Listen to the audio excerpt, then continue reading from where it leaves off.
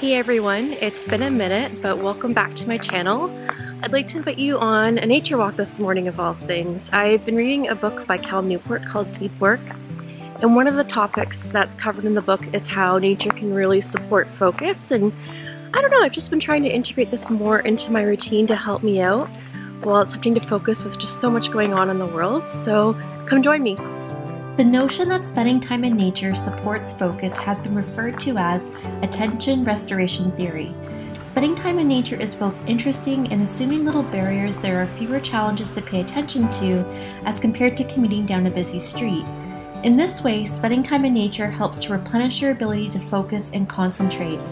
These ideas are discussed in Newport's book and were developed through the work of Rachel Kaplan, Stephen Kaplan, Mark Berman, and Jonides. So one of the things I've noticed since moving to Toronto is that I don't walk as much as I would like. When I lived back in BC, particularly when I was studying at UBC for my undergrad, walking was just easily integrated into the day. So I lived in student residences the entire time there, and one of my residences, I actually spent more time walking to and from class than attending the class itself. So yeah, it was naturally built in there, and I think I really benefited from that, but didn't fully realize that that's sort of what was happening in terms of how all that walking supported my health and supported my focus. I think it's good to be thinking about that right now and trying to integrate that into my life more. And I've really noticed a difference since getting more back into that practice. I think that it's just been such a good...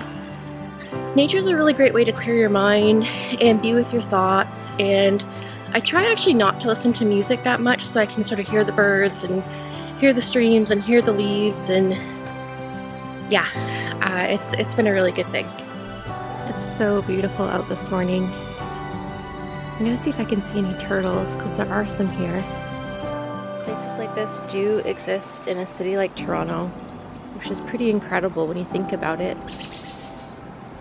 So that's the trail done for today, and it was a really beautiful walk. It's a bit warm out here, but you know, with the tree cover, it makes for a pleasant time. You know, there were a lot of people on the trail, especially as I kind of went as the day went on, and so this trail's always got tons of people on it, and so I didn't really want to film them. So hopefully you enjoyed what I could show you, and it's really neat that there are places like this in Toronto, which is, you know, a city of over 3 million, and yet we've managed to protect a fair bit of nature. I wish there was more, but you know, you're able to do these things. So anyways, I hope you enjoyed yourselves, and come with me for a walk another time. Until then, I'll see you later. Have a great one. Bye.